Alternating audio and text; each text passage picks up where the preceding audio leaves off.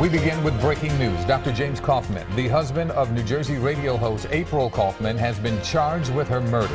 She was found dead in her Linwood, Atlantic County home in 2012. She had been shot multiple times.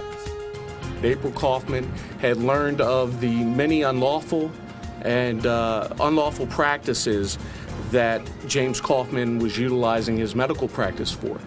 She threatened to use this as leverage to expose him to gain a favorable divorce settlement. As a result, this provided motivation for James Kauffman to have his wife killed.